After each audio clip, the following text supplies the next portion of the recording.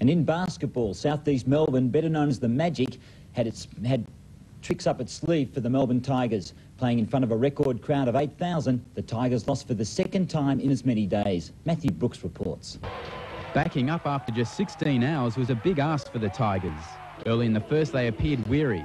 Urgency crept into their game late in the quarter as they trailed the Magic by 3. Melbourne hit the lead in the second, this long shot from Copeland putting the Tigers ahead by 1. But it was short-lived as the Magic's consistency soon put them back in front. Gaze was a prime target as the SEMs went into the half-time break 4 points up. The Tigers moved ahead by a whisker once again in the third, but from then on it was the Magic all the way. This three-pointer by Darren Perry, an example of their accuracy. Bruce Bolden starred as his team moved to outright lead in the NBL with a well-deserved 17-point victory, 116-99.